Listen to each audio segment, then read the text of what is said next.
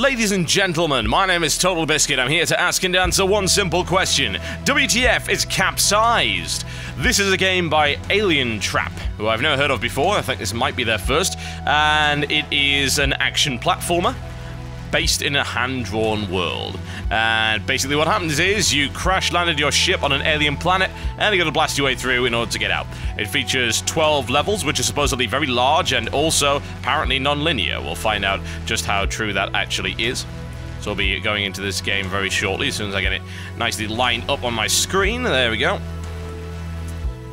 Alright, so this game features a campaign as well as several modes here. Bot match, time trial, survival, armless, which is no weapons. It's a little dodgy. And also, you can play local co-op and local versus in this game. There is a gamepad mode, but it also has mouse and keyboard controls, which seem to be fairly simple. So, without further ado, let's get right into it, shall we? This is the first place. We're going to start on medium. Sounds reasonable. Now, since this is an indie game, as you saw right there, they have to actually save money on letters, so in fact, as opposed to easy, it's SE, Med, and Herd. I'm gonna play it on Med. Sounds reasonable. Explore the alien planets. Okay, off we go. Right, I have a laser gun, which has no sustained fire. Okay. Fair enough. My first comment on this was, this is a really pretty looking game, isn't it? Oh, and also you have a grappling hook. That's kinda handy. That's how to fire. Okay, very cool. There we go. Death to... Oh my god, it's banelings! Kill the banelings! So many banelings. Much better. I have to wonder what was in the other direction, actually. Oh, there is stuff in the other direction. Or is there? Can I get over this? I take it that's a no. No, I can.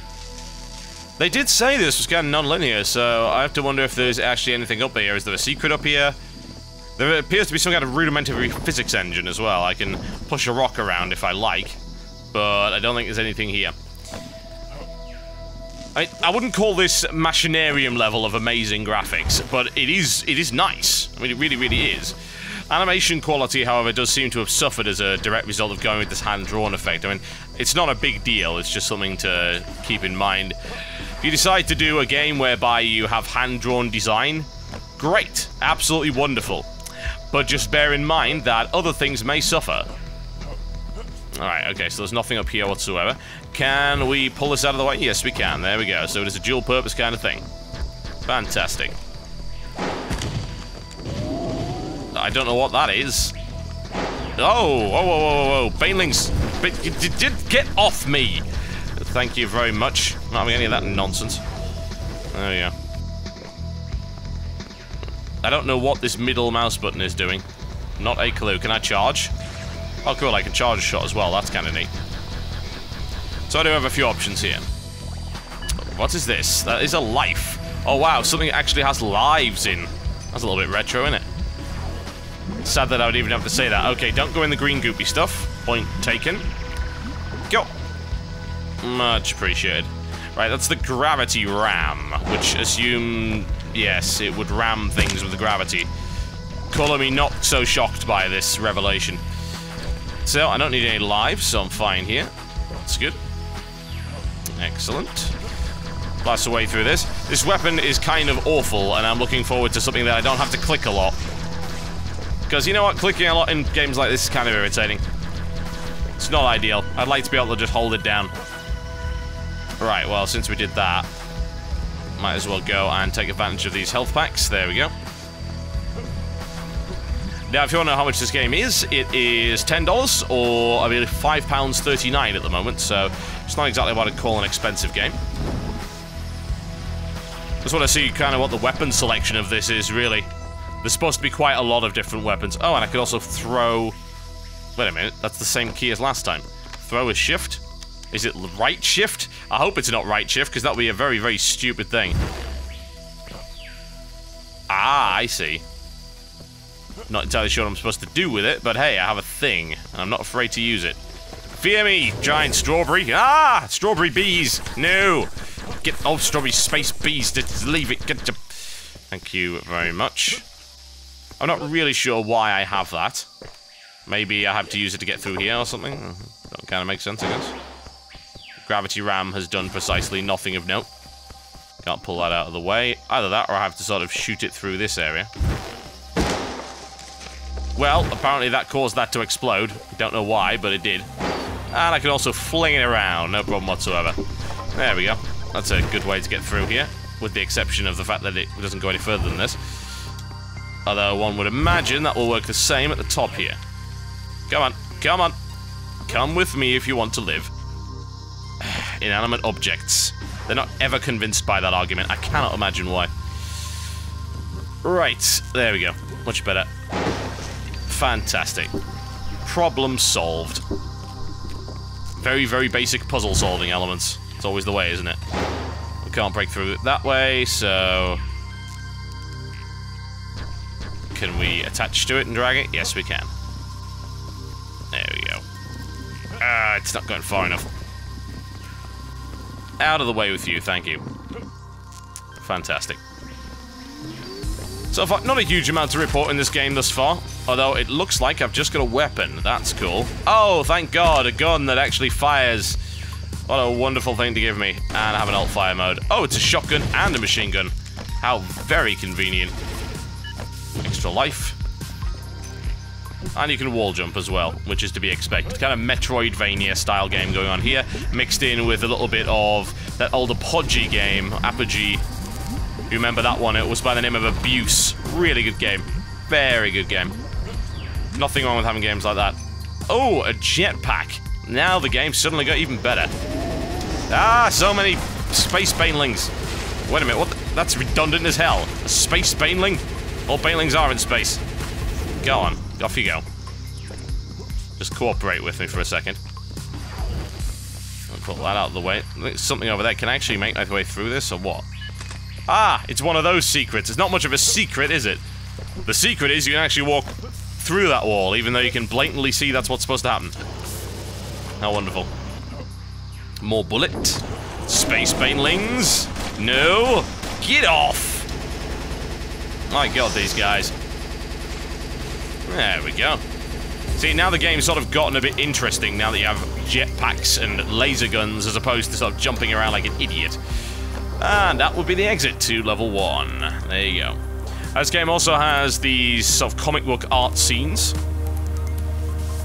Evidently, I didn't do... well, did reasonably well. I only got... hang on, I thought it was secrets 1 of 1. Oh, it's a secret, I see. Reasonable score. Nothing amazing, but hey. So you got a campaign stat screen there as well. I'm gonna skip along to the next one. See if there's anything else. I mean, this game seems fairly good. It's not gonna set the world on fire or anything. It's a reasonable Metroidvania style game with a nice choice of graphics. Gunplay now seems to be pretty good, now that I have a weapon that can alt fire. You can also kind of swing around like this. That's kind of neat. It reminds me a little bit of sort of Earthworm Jim and a bit of worms going on there. Okay, that throws away a lot of bullets. Let's try and avoid doing that whenever possible. I like that. There seems to be space to explore, which is actually what it promised. Now, that level was fairly linear, honestly. There wasn't really any way to do it, as far as I could tell, aside from that one, so... not seeing the non-linearity just yet, but I have a feeling as we go through the levels that will change.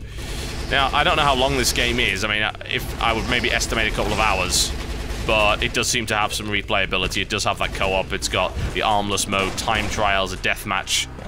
The local co-op is interesting. Obviously, I can't really try that right now, foreveralone.jpg, but you know, I see that as being a reasonable addition, certainly. I understand why indie games can't... ooh, that looks nice. I should really go up there. I understand why indie games can't always come up with a online co-op system, because it's actually kind of hard. You know, it's expensive. It requires a lot of energy and development time. Also, you guys need to go away. Ah, I'm dead. Is it going to respawn me here? No, it's going to respawn me all the way back up there. Why? Who the hell knows? Nobody has any idea, unless that was that the actual start of the level? I don't think it was. I think it was before that, wasn't it? But I don't know. Alright. Okay, so angry bees. Let's eliminate those. There's no way through that, so either it's from that side or from above. I do not know. I can't really pick all that much fault with this game so far, which is certainly good for the developer. For what it is, it's fine. It doesn't really have anything particularly unique that I can see beyond what other Metroidvania or Contra style games seem to have. Ah, a blue spray thingy. I like the fact that everything has an alt fire, that's cool. I like the fact there seems to be a large weapon selection, certainly. I think if you are looking for a game like this, you could certainly do a hell of a lot worse than Capsized, without question. Also, apparently don't cause those to fall on you, because that's a terrible idea. Now I know this, and knowing is half the battle. So yeah, I would say, I wouldn't call it decidedly average. I'd certainly think it's a cut above what I'd expect from an indie game like this. I think the music really helps. I think the whole vibe of the game really helps. I think the graphic design really helps to make it something a little bit special. Aside from that, it is a good, solid, functional indie title that isn't going to cost you very much, and if a Metroidvania game is what you're looking for right now, you could certainly do a hell of a lot worse. So thanks to Alientrap for this one. Looks like they've done a solid job, and I think this was actually a collab effort between 2 people, so that in itself is fairly impressive. Ladies and gentlemen, my name is TotalBiscuit, and that was a look at Capsized. I'll see you next time.